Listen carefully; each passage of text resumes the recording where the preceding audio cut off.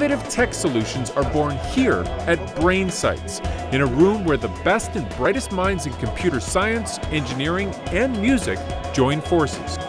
To make it easier, Universal Music Canada and Muzuka opened their APIs for the event. An API specifies how software components should interact, so an API gives contestants access to artists' music, images, and venues for their hackathon project. First, team captains make a pitch.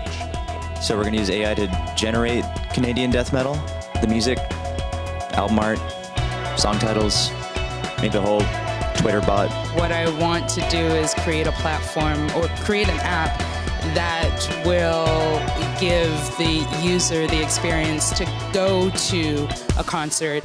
Then they build a team. All right, team leaders, get out there and find your teams. Anybody else want to do augmented reality? What is y'all's experience? I've worked in augmented VR. Now the hard part.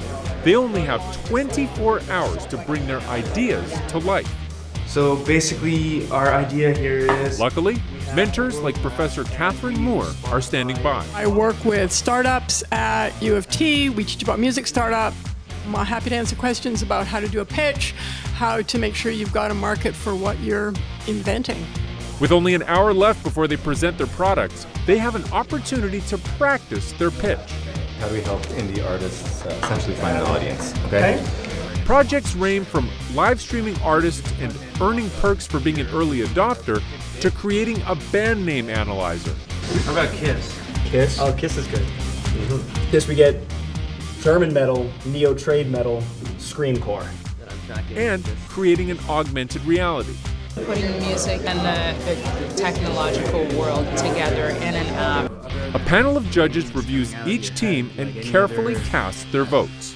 I think music in general is an industry that needs a lot of creativity and innovation. It's an industry that's both threatened by technology, but also has tons of opportunities coming from technology.